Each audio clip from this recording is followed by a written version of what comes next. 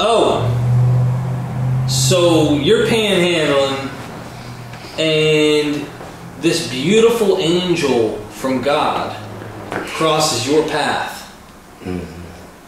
And so what happened? How did this happen? And we got to get her side of the story someday too for this. Definitely, I'm down. So yeah. So at the time I was homeless, probably, let's see, at least 5 years at the time. And I'm panhandling in the middle of the median there at Congress Avenue, and I never panhandle at night. I never panhandle at night. Why? Why? Because the money's not good. Okay. You know, the money's a little bit shy, you know. It's like a waste of time. But at the time I needed a little bit more money to get my next shop for the morning. And so I'm standing on the middle of this median at night, and it's actually, I think it's a couple weeks before New Year's Eve. It was our week, it was right after Christmas, and money's good at that time of year no matter what time it is, but you know, my addiction took off, you know, takes off during the holidays. You know, it goes, I spend a lot of money on drugs, mostly fentanyl. And so I'm standing in the median, it's like 10 o'clock at night. Amy pulls up on me, and she pulls up at the light, and she's in this little Volkswagen Cabrio, and it's convertible top, and she pulls up and she's like, hey, gosh, she goes, you got some beautiful eyes. And I was like, thank you. And nobody had given me compliments in a while, and so I kind of, you know, was like, thank you for noticing that. You know, she saw through the dirt and the beard and the unshaved face and everything. She just looked past all that, and she had this beautiful smile about her, and she's like, you got some really gorgeous eyes. She goes, you know, what is the story, you know, like, what's your deal? And I kind of like, we only had a couple minutes to talk before the light turned and she drove off. But she goes, here's $20, and she did a U-turn at the light, and I didn't see her again. And that was the end of that. And 2 weeks later, again, this was right after New Year's, and I'm standing in front of, I'm at the gas station, and it's a Marathon gas station, I believe, and there's a ice machine, you know, the ice machines you open to get ice out, and I'm sitting down right there, and I'm trying to not be too noticeable because I don't want to get kicked off the property by the gas station attendant. And my sign, I got my sign, and I'm holding it there, and some people, when they get done pumping gas, they just come over there and bless me, you know, usually, and I don't ask anybody for money. I'm not this guy that just approaches everybody at the gas pumps or nothing like that. I don't do that. I've never done it ever. And I just sit there, and I saw this Volkswagen Cabrio again pull up over in this space by the air machine, and two beautiful blonde-headed girls got out, and they started walking towards the door, and I said, well, let me open the door for them, you know. So I got up and left my sign there, and I opened the door for the ladies, and they're like, I could tell they were drinking. They were a little bit tipsy, and they walked in the store, they grabbed a case of Michelob Ultra and put it on the counter, and as they're walking out, I opened the door again. She goes, hey, you're that guy I gave $20 to last couple weeks ago, wasn't it? And I was like, yeah. And she said, really? She goes, like, what are you doing? And she's like, do you want to go to this party tonight? And I'm like, are you crazy? I'm like, you know, at this time, I don't think even had a shower in a few months. And I got a beard, you know, and I can't even stand myself to smell myself most of the time, you know, out there. And she didn't even, like, it didn't even faze her, bro. She didn't even flinch, you know, and that smile never broke. And that's what I was like, bro. I was like, there's something about this girl. She's like, do you want to go to this party tonight? She goes, you can come with us. And her girlfriend's looking at her like she's insane. Her girlfriend's like, Amy, no. Are you crazy? This guy, you don't even know him. You're about to put him in the backseat of our car, and we're about to go to this party. And I'm feeling, you know, I'm the type of homeless drug addict that, you know, I'm always looking at the ground, and I just look like a sad case, bro. I don't ever smile. I'm very sick. And I get in the car against my better judgment, And I get to this house. Now, Amy had been intimate with this guy at this house prior to me going there. And I kind of knew about it. She told me. And I was like, yo, so you're using me basically as a cock block, right? I was like, so I should be getting paid for this, right? And she's like, well, I guess. She's like, how much do you need? And I was like, I need well, if I'm leaving my post over here at the ice machine, I was like, you know, a couple $100 would be nice. Damn. And that's your job, man. You know, you gotta take you away from your job. yeah, that's right. That's my post right there, the ice machine. You know, it's real important to me at the time. And so we drive, and she's like, well, can we hit the ATM afterwards? And I'm like, I guess. And so we get to the party, and the guy's got a mound of cocaine at the thing. And I do not do cocaine at this time in my life. I just was not important to me at all.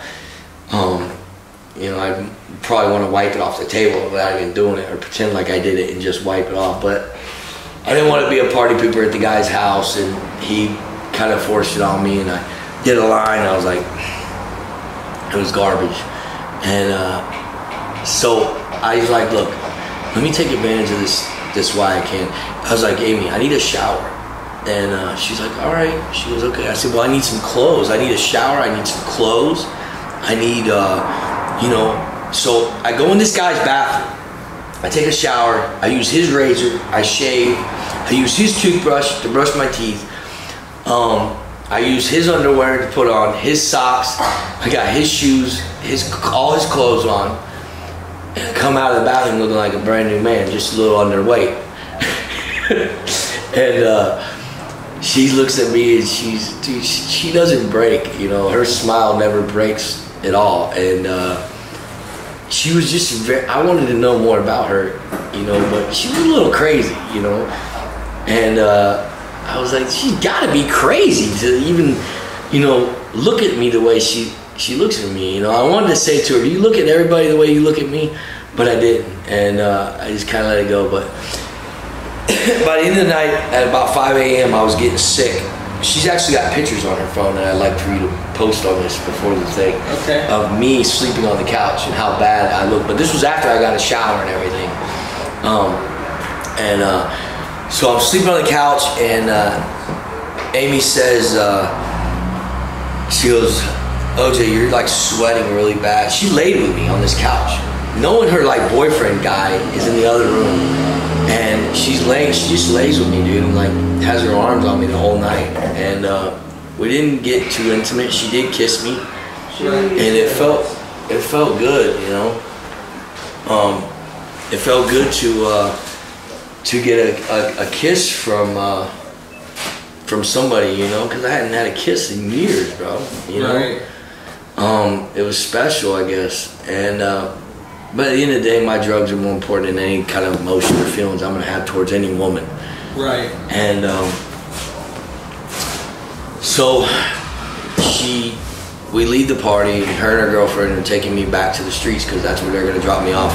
And she doesn't want to do it. She doesn't want to give me the money because, first of all, I've done told her now, look, I'm a drug addict. I'm a heroin addict. At the time, I had all the hepatitises, you know, and I was honest with her. I was like, look, you don't want nothing to do with me. You don't even want to be my friend. I don't know why you care about me so much, but you don't even want to be my friend. I promise you. You know, and she's just, it didn't break her, dude. And, you know, she meant a lot to me at that time. She still does mean a lot to me, right. As a friend. But so she went to the ATM machine, and she took out some money and gave it to me, and she dropped me off at my boy's house. And I went and you know, got my morning, my get right in the morning, and I walked around for a few months, and I was standing on the corner again on Congress and North Lake. Months later, and I see this line of traffic down the turning lane. I mean, it's way back, and I see this girl's head, blonde hair, popping out the window, and she's waving like this. She's waving, and I'm like, oh my God! I said, that's her. And I jump off the meeting, and I run to the Walgreens, and I'm trying to get away from her because I don't want all that attachment, you know what I mean, at that time. But she pulls in her little Volkswagen Cabrio, top down, and she looks like this California girl, you know what I mean? Like, she wears a lot of white clothes and, you know, just really pristine, you know, the way she dresses, you know, Tory Burke sandals, you know? Like, she lives on the beach in Juneau, and she's messing with a homeless guy, and dude, the story's crazy. And so she pulls in Walgreens, and I'm hiding, and I come out the store, and finally I'm like, hey, what's up? And she goes, OJ, she goes, I have been looking for you everywhere. And she goes, I've asked every homeless person for the last 2 months. She goes, I have drove to every bad neighborhood looking for you, and nobody knows you. And I said, everybody knows me. I said, you just went asking by the wrong name. I said, on the streets I go by OJ. She goes, I told you my name was Owen. And you know, I've been called OJ since I was a kid, but you know, out there I didn't want to let everybody know, you know, OJ is like a family name, you know. And so she was asking everybody, you know, Owen, and nobody knew me by that name. So she just happened by a stroke of luck to run into me at the time when I was panhandling, so she gave me a cell phone. We went and bought a cell phone. She gave me a cell phone, gave me a $100 bill that day, and she was like, look, call me. She's like, I want you to call me every night. And I called her every single night for like a couple months, and we had this special little relationship, and then it got intimate. And she was like, look, she goes, I want you to, do you want to change your life at all? And I was like, sure. I was like, absolutely, I want to change my life. Any opportunity given to me, I'll try to change my life if the opportunity is there and I think it will work. I said, but I don't ever see myself getting to the physical addiction, the physical part of this thing that's got a hold of me, because I didn't think I could ever get through that physical part. And so she agreed to let me come to her beach house, and I was to detox on her bed cold turkey, and I'm all down for it. And so I go to her house, and this is the first time I walked in here, and it's white everything. You know, everything's white walls, white couch, white sheets, white pillowcases, white everything. And I'm like, oh wow, this is gonna be real fun. You know, I already know what this is about. I know what's gonna happen here. You know, it's gonna be a lot of dry heaving, throwing up, a lot of, using the bathroom on myself probably, a lot of sweating involved, and flipping like a fish in the bed. And that's exactly what happened. For 9 days I did that. And she was a trooper. She stuck it out with me for like 9 days, and I didn't get any better after 9 days. It actually got a lot worse, because I was detoxing off benzos and fentanyl at the time. And it takes a lot longer to do that. Off benzos is a long detox. And finally she was the one that gave in. It wasn't me. And she's like, you got to get to a doctor. She's like, I don't care, I'll pay for it, whatever. She's like, you got to get to a doctor. And so she took me to a Suboxone doctor. I got Suboxone and Xanax, and things got better. I started gaining weight, started eating, got fluids back in me, and I felt like a new man. I was able to shower every night at her house, and after about 2 weeks I was ready to get a job. I went back to the pipe fitting field and started working for a company, and but I was taking too many Xanax at the time, and I was cutting this piece of pipe on the job, and it got caught up in the pipe and flung up on me and filleted my face wide open. And I'll get you those pictures too, so you can show everybody. Okay. So Amy has to rush and pick me up from work, and I get all sewed up, and she's like, Amy's not an alcoholic, she's not a drug addict, she's not any of that, but she does like to drink wine, and she doesn't understand the disease of the thing we got, she doesn't understand that. And we're at the bar, and she wants to have a few drinks, and she's like, OJ, come on. She's like, you're like, no fun here, just have a few drinks. And I'm like, okay.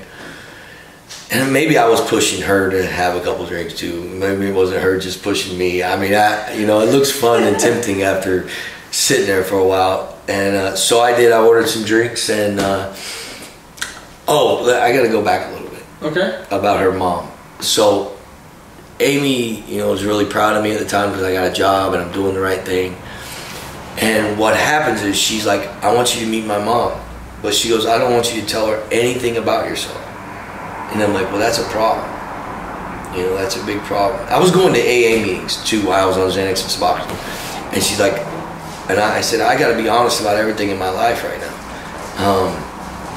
I can't, you know, lie about my life and what I've been through to somebody. I don't have to tell them. But if they ask me in a roundabout way, I might have to get honest, you know. And she's like, no. She's like, you don't understand. I'm a very sheltered girl. Like, I never even saw a black guy till I was 22 years old. I was like, what? She's like, yeah, I'm from northern Canada. She was from northern Canada, bro. She hadn't seen a black guy in person till she was till she was 22 years old, bro. And I was just like, oh my God. Yeah, I don't know how she ended up with me, and so it was pretty crazy, and I was just like, dude, this is insane, and so I went to meet her mom at this restaurant, and her mom buys a pitcher of beer to drink with Amy, and of course a mug gets passed my way, and I'm like, oh, this is not going to end up the way you want it to, Amy. As bad as you want it to end up the way you want it to, it's not going to, and I knew it. And so, you know, after about 2 or 3 pitchers of beer, you know, I'm waiting on mom to say, okay, I'm tired, I'm gonna go home. And she went home, and we went home, and I went out, and I got crack, and I came back, and I was smoking on the patio by myself, and Amy's trying to figure out what in the world is wrong with this guy, because my jaw's moving sideways, I'm bug-eyed, she's like, what in the hell is going on with you? And I was like, nothing. I'm walking around her house with a butcher knife, you know, and I'm walking her house, and she's like tripping, bro. She's like, what in the hell? And I'm scaring the hell out of this girl. I've only known her now for four months, but I only lived with her in the house for a couple of months. She's like, this guy is crazy. She calls her mom, and she's like, Mom, this guy is nuts. He's completely out of his mind. And I was definitely out of my mind. And I thought everybody was out to get me, especially with the psychosis that goes along with crack cocaine. And anyway, make a long story short, man, it didn't work out once the crack cocaine got involved in the situation. And Amy had to cut ties with me, but we always kept in contact, and she always holds a special place in my heart. I love her to death. She loves me, I know that. And we might not be in love with each other, but there's always a love and bond there after everything we'd been through. And I taught her a lot. Let me just tell you that. She won't be picking up any more homeless people on the side of the road.